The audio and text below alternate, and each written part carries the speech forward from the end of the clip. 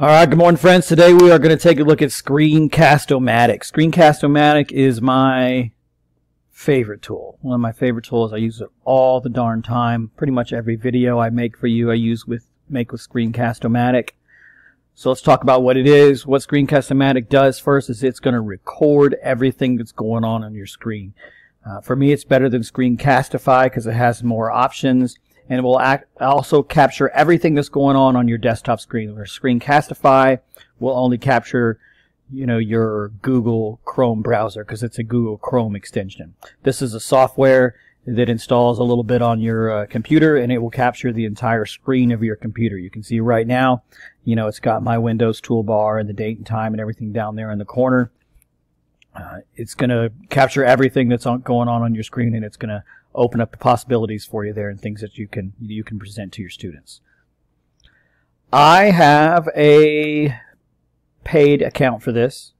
If we go to the pricing tab here, I have the deluxe plan. It's $18 a year, worth every penny.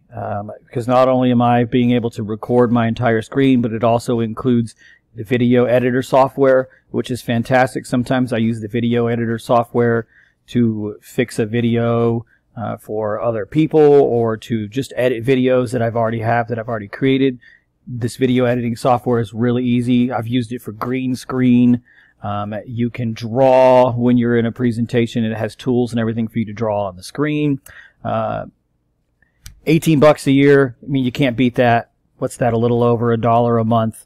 So if it's something you're interested in, it's totally worth it in my opinion. So let's take a look at a little bit of what you're going to get here with Screencast-o-matic. So from the main screen here, when you first log in, you log in with your Google. You hit the Start Recorder button, and when you hit the Start Recorder button, it is going to pop up a little thing at the top of the screen that's going to ask you if you want to launch the screen recorder. It's going to quickly download the little extension sort of thing for that, but again, it's not a Google Chrome extension, it's a Windows extension. So it is going to pop that up, and then down on the bottom of the screen you're going to have a little thing pops up, it says once it finishes downloading, it's going to ask you to click that to launch it. Once it launches it, you're going to get a screen that looks like this. So you'll have this little tool down here. You have a box that you can stretch and readjust it to the size of your screen that you want to capture. If you just want to capture the window and you want to cut off the tops and the bottoms of all your tabs and everything, you can just capture the middle of your screen. So you can adjust that size. You can capture the computer's audio as well as the narration of you talking. You can set it to record only your screen. You can set it to record only your webcam, or you can set it to record both. And when you're setting it to record both, you get options down here in the corner for adjusting and moving that. You can also click and drag the little web camera thing around too. Anytime that you are recording a video, you hit the little record button down there in the bottom left to start recording. When you're recording a video, all you have to do is hit Alt-P to pause the video. So anytime you want to pause the video, you hit Alt-P to pause it. Maybe you want to change windows or something like that, and you just don't want a bunch of dead air and time while you're waiting for something to load. So you can hit Alt-P to pause your video and get it back to where you were at. Alright, so let's take a look at the video editing tool. So here are videos that I have recorded inside my Screencast-o-matic program. So let's click on this Wii video one, and I would go to Edit.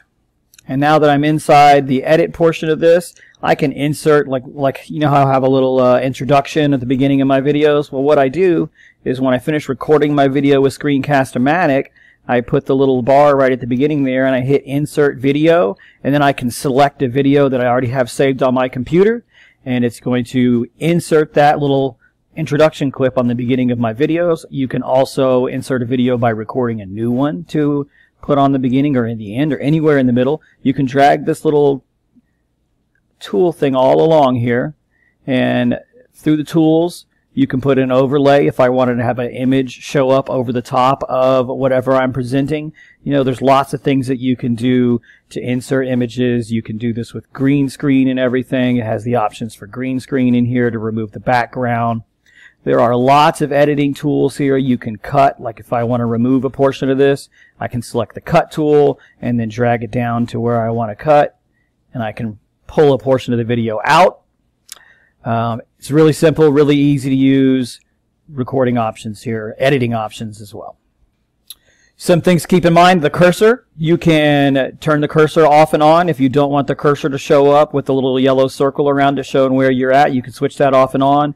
You can turn the webcam off and on. Even though you recorded your video with the webcam going, if you decide you don't want the webcam, you can click that to turn it off. You can turn on captions. You can add music to your video. You can, with this button right here, add music. You can add a musical soundtrack over your video. So for instance, if you're putting together a slideshow and you want some sound over it, that's a great option for that. There's also a volume control over here for the narration. Sometimes I have made videos and maybe you've noticed you weren't able to hear me real well. Well, I have discovered that there is this audio adjustment here, so I can click that and I can turn up the volume for my narration. I can also turn down. So there was that Alt-P in action there. I had to pause that because I accidentally minimized my window and couldn't get it back real quick. So I hit Alt-P to pause it, and then Alt-P again to resume my recording. So here I am in my recording. I can turn just the sound of the volume of the computer sounds as well. So if I have a video playing that I'm recording with my screen capture, I can do that. And as well, if you add music, you can adjust the volume of the music. You can also set it to fade in and fade out at the beginning and end of the video as well. So when I'm done making all the changes to my video, all the edits that I want to do, I can hit done, and it's going to pop me out here where I can then, preview it all once again. I can save it as a video file to my computer, or if you have it set up and linked to your YouTube, I can hit that upload to YouTube, and it's going to pop me up a little screen to give me the options of the resolution and everything that I want it to be. Can change the name of it, and it's going to upload it directly to my YouTube account. I don't have to go to YouTube and upload it from there. It automatically pops it right up there for me. So that is a real quick introduction to Screencast-o-matic. Again, one of my favorite tools. I use it all the time. Please check it out. I know it will help you to accomplish a lot of things. What are some ways that you can see using Screencast-o-matic? If you would mind share with us, that'd be awesome. Oh, hey, before you go, pause here so you can go look these things up and like and subscribe them. EdTech Mr. Brown, Twitter's EdTech Mr. Brown, YouTube EdTech Mr. Brown, Facebook. Thank you.